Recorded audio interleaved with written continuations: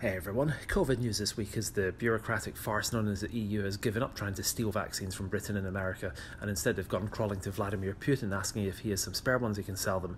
The Russian-developed Sputnik 5 vaccine is shown to be quite effective, although I'm guessing that it's dispensed by members of the state police jabbing vaccine-laced umbrellas into unsuspecting members of the public, or maybe asking if they can accompany them round the back to be shot with the vaccine, at least that's what they say.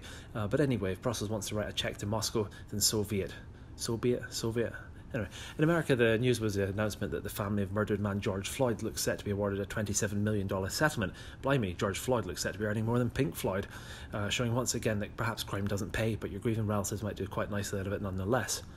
Also this week, a story that it seems we're not going to be seeing any more of Mr. Potato Head, and I initially thought that headline was something about Piers Morgan being sacked, following his refusal to apologise about the comments he made about Harry and Meghan.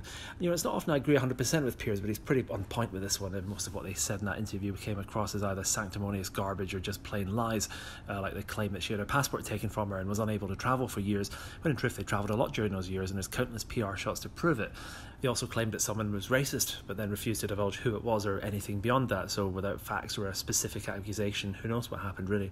She mostly just seemed to hold a grudge based on her being unable to use that position and its public resources to pursue a career as a political activist or to cash in on the role to get filthy rich. And in my mind it's kind of like she maybe thought that Victoria Beckham and Queen Victoria were the same person and maybe just got confused because she was too lazy to research what the job actually entailed. Admittedly, both Harry and Meghan both seem to be in on this jape, though the two of them presumably have a lot in common though, like how I don't care about her and I don't care about him. But where next though? Well, there's the Netflix shows in the making and some voiceover work, and if anyone's a betting man, I'm wagering £100 she launches a perfume in the next 2 years. And people are making comparisons to Princess Diana, so if she does launch a perfume, maybe she should call it Tunnel Number 5. You know what, in many respects she has a lot more in common with Prince Philip, like disdain for the British press, being born overseas, and a life expectancy of 2 to 3 years at most.